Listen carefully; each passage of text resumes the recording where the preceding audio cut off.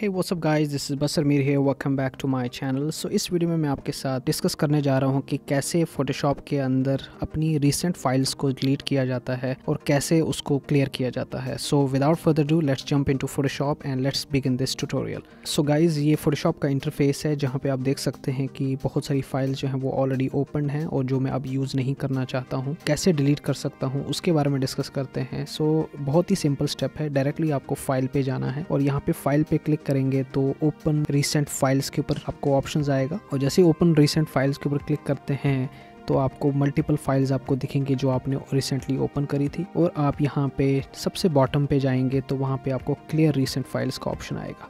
जैसे ही आप clear recent files के ऊपर क्लिक करते हैं तो जितनी भी आपने रीसेंट फाइल्स ओपन करी थी वो सब डिलीट हो जाएंगे और इस तरीके से आपका जो इंटरफेस है वो बिल्कुल क्लियर हो जाएगा। So this is the end of this tutorial. I hope that you like this video. अगर आप न्यू हैं इस चैनल के ऊपर so make sure that you subscribe this channel, share it to your friend. Till then bye bye, take care and have a nice day. I will catch you in next video.